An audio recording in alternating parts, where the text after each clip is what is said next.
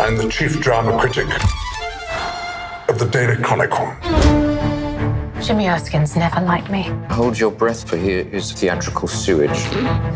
It's a disaster. You should talk to him. Over the last 10 years, you've compared me to livestock, creatures of the sea, and an extinct bird. It's going to stop. Oh, are you retiring? Tone it down. More beauty, less beast. We can restore the Chronicle to its rightful place as the most read family newspaper in the country. Watch your backs. He won't come up to the old guard. We are the paper. Anyone who threatens the reputation of this newspaper is an undesirable. You must practice your perversion behind closed doors. You're a cheeky old queer, ain't you? May I return the compliment? Mr. Erskine, are you a homosexual? 1 month's notice. What did you expect? You must have something on him. The man's a saint. All men have secrets. I'll find his.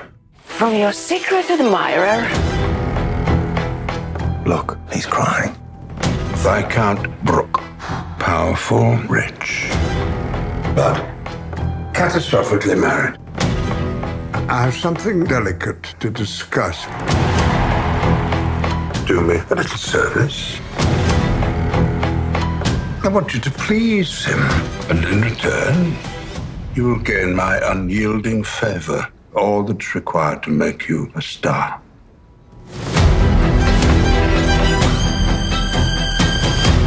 Don't let me down. Or what?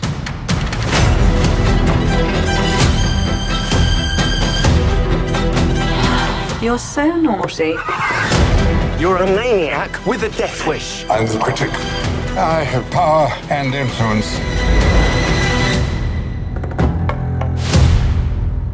How on earth do you live with yourself? Please, this is only the beginning.